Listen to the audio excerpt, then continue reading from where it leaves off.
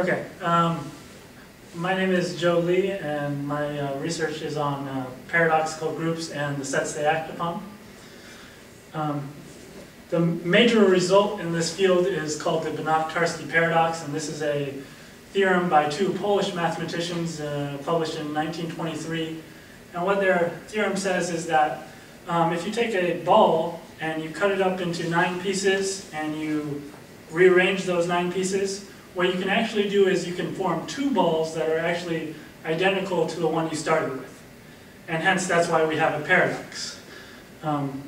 It shouldn't be able to happen because what happened is we just by cutting up the pieces and moving them around, we doubled the volume. So if you look at this figure, what should happen is if you have 2 figures like we do here, A and B, and if you, in the bottom right, if you cut the top off of A and move it off to the side to make B, you can argue that A and B have the same area. And this is what you expect to happen. When you cut something apart and move the pieces around, you wouldn't expect the size to change. But that's what we have with the Banach-Tarski paradox. So I'm not going to go into details of the proof, but I would like to explain sort of the historical importance and where it fits into the math world today. So, okay, so going back even further to 1638, to an Italian mathematician you've probably heard of, Galileo Galilei, what he noticed was if you took the set of natural numbers, which sometimes we call them the counting numbers, so this would be 1, 2, 3, 4, 5, 6, and so forth, you could divide these numbers up into 2 sets. And what Galileo did was he divided them up into the set of squares, which is what we have on the left, which is 1, 4, 9, 16, 25, and so forth, and the set of numbers that are not squares, so that's everything else, 2, 3, 5, 6, 7, 8, 10, and so forth. And what he said was that these numbers are equinumerous with the set of natural numbers. Or in other words, if you take the set of natural numbers and split them apart, you actually get 2 sets that are identical to the set you started with, which was the natural numbers. So this is why it's sort of like the Banach-Tarski paradox. Galileo did have an explanation for this, and what he said was that the concept of size does not apply when you have infinite sets, and that's what the set of natural numbers is. It's an infinite set. And he was, for the most part, correct. I mean, he was correct in the sense that with the natural numbers that he was dealing with, the infinite sets had the same size. More accurately, another mathematician, George Cantor, came along. He's referred to as the founder of set theory, so this is a really important mathematician. And what he said was you can distinguish between the size between infinite sets, but the sets that Galileo was working with, we can say those have the same size, or as we say, cardinality. But that still doesn't help us answer why the Banach-Tarski paradox works, because with the Banach-Tarski paradox we have a ball with finite volume, and we move it around and we double the volume. So it's different and more paradoxical than what Galileo said. So the question is, well, how does this work, or why does it work?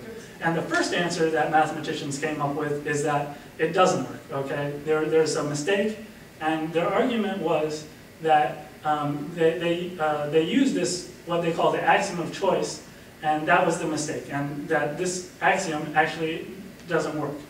And so what this axiom says is that if you're given an infinite number of sets, you're able to make a selection from each set. Okay? And this is often described as the sock and the shoe problem. So what the sock and the shoe problem says, if you're given an infinite number of pairs of shoes, it'd be easy to make a selection from the shoes. For example, you could take every left shoe. Okay? But if you were given an infinite number of pairs of socks, it wouldn't be easy, because the socks are indistinguishable. So you wouldn't be able to make a selection. But what the axiom of choice says is that even though that you can't sort of name a selection easily, that it's nevertheless possible that there's a set that picks one from each of the collections here. So what it turns out is that the axiom of choice, and this is why one of the real important reasons the Banach-Tarski paradox is really important, is because mathematicians used it to say the axiom of choice shouldn't be accepted. Okay? But what we realize is that the axiom of choice itself is pretty intuitive, and that if we rejected it, like some mathematicians originally suggested, that it would cause more problems than the Banach-Tarski paradox causes anyways, so that really this isn't our problem, okay? So we're still left with why does it happen? Well, what we decided was the answer is that these sets that Banach and Tarski divided the sphere up into are actually what we say are non-measurable. And what we mean by that is exactly what the Banach-Tarski paradox says. So when you measure these sets one way, they have some measure, but when you move them around, the measure changes. So in effect, they really don't have any measure. If the measure changes by how you move them, you can't really say anything about the measure. And the reason this works is there's a difference between what we see in the math world as opposed to what we see in the real world. So in the real world, we know that this isn't possible. I mean, it would be nice if it was, because the things you could do if you could sort of, take your one scoop of ice cream and cut it up and make 2 scoops of ice cream out of it would be nice. But unfortunately, you can't actually do that, because in the real world, everything is measurable. Okay, even down to as small as like an atom or an electron, it has some sort of measure. Okay, but in the math world, when we think of the points of a ball or points of a sphere, we don't think of these points as having any size in and of themselves. We think of them as locations on the sphere.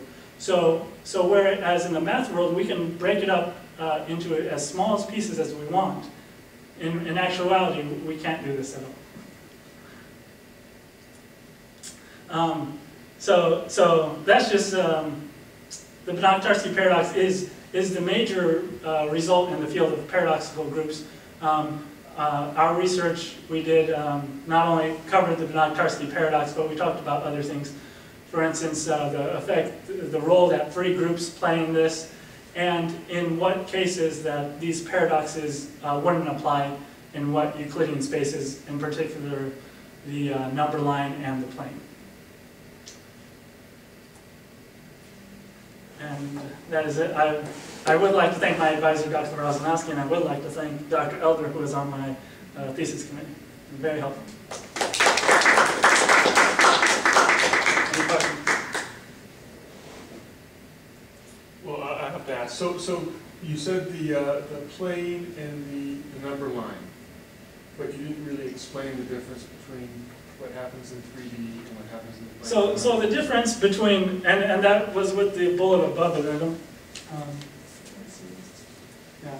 So the difference between the plane and the number line and the ball, which is in 3-dimensional space, is the free groups here. So in 3-dimensional space, there's a free group of rotations where you're able to do this. Whereas on the number line and the plane, the transformations that you can make,